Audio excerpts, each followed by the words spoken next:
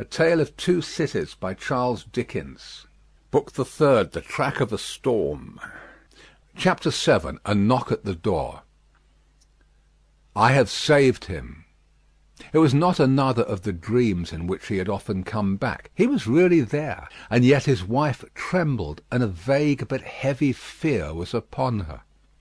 All the air round was so thick and dark, the people were so passionately revengeful and fitful, the innocent were so constantly put to death on vague suspicion and black malice, it was so impossible to forget that many as blameless as her husband, and as dear to others as he was to her, every day shared the fate from which she had been clutched, that her heart could not be as lightened of its load as she felt it ought to be.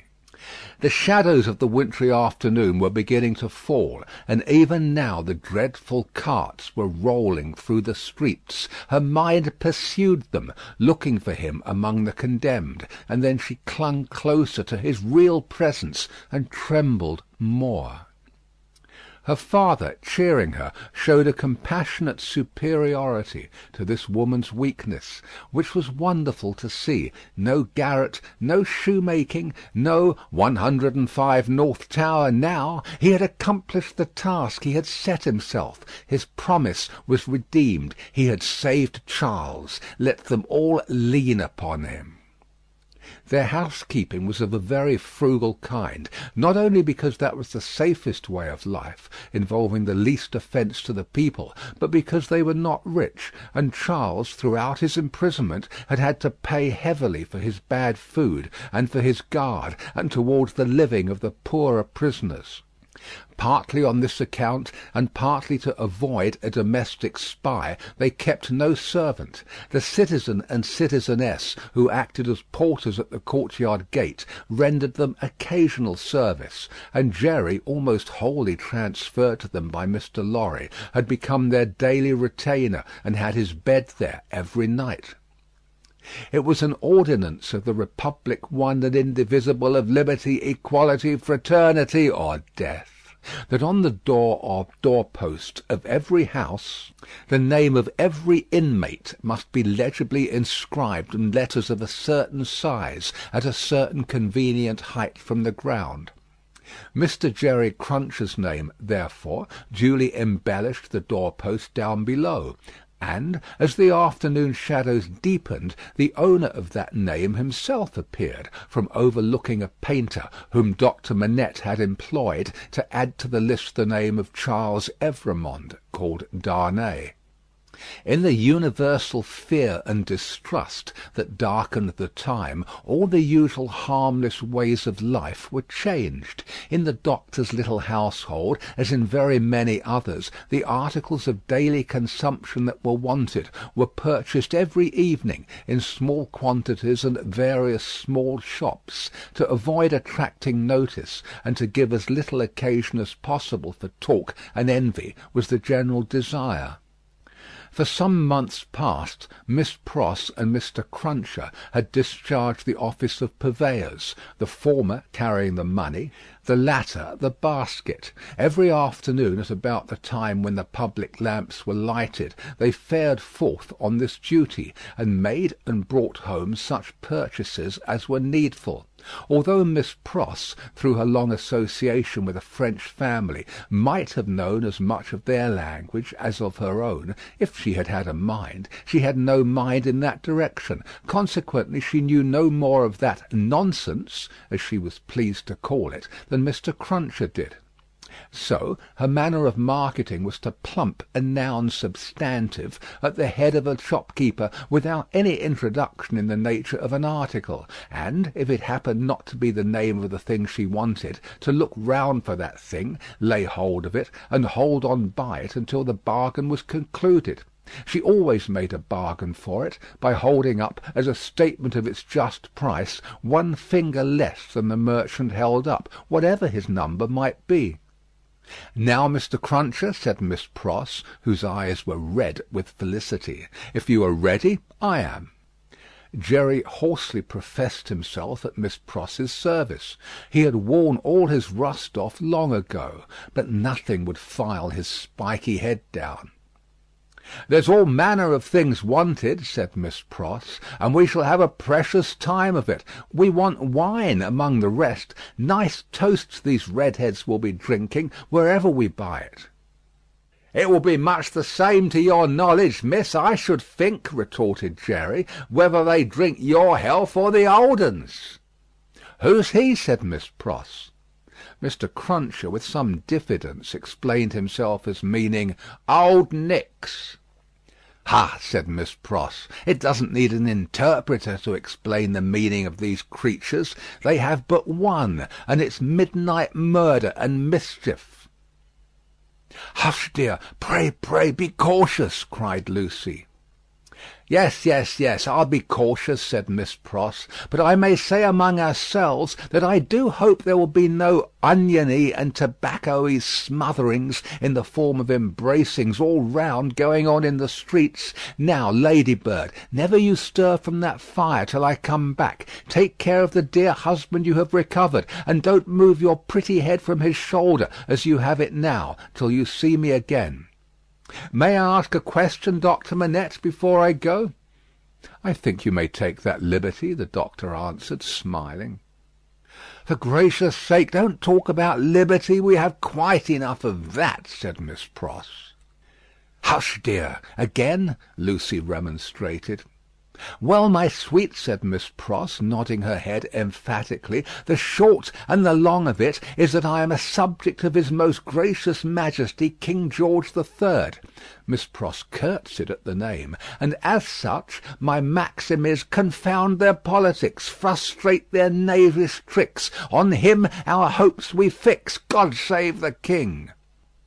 Mr. Cruncher, in an excess of loyalty, growlingly repeated the words after Miss Pross, like somebody at church. "I'm glad you have so much of the Englishman in you, though I wish you had never taken that cold in your voice," said Miss Pross, approvingly.